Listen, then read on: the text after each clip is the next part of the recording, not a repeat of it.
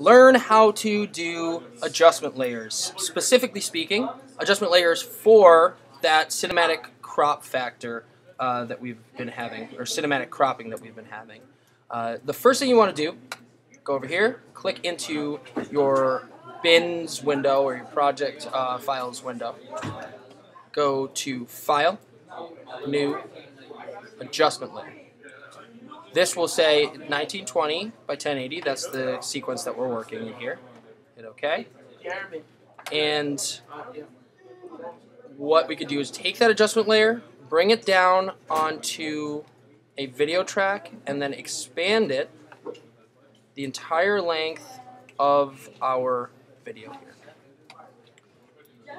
Next, before I go into that, an adjustment layer is a layer that is transparent. A layer that is transparent that we are able to add filters or video effects onto that will take effect for every clip under that. So, for instance, if I'm just gonna say video effects black and white. If I took black and white and I put on this, everything's gonna turn black and white.